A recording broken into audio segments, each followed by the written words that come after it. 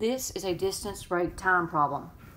And it says that the train traveled about 840 miles at a rate of 60 miles per hour. And he arrives in Chicago at 6. And of course, it's a time difference. And we're trying to figure out what time he left New York. So we know that distance equals rate times time. So that means D over R equals T. So 840 over 60 is the time. And then cross out those zeros. You're dividing by 10. Now divide through by 2. 2, 2, 2. That would be 42 over 3. And now do that long division. 3 will go into 4 one time with a 1 and a 2. Bring it down. So that's going to be a 4. So we took the trip 14 hours. So he arrives at 6 o'clock in Chicago. But 6 o'clock is really 7 o'clock in New York.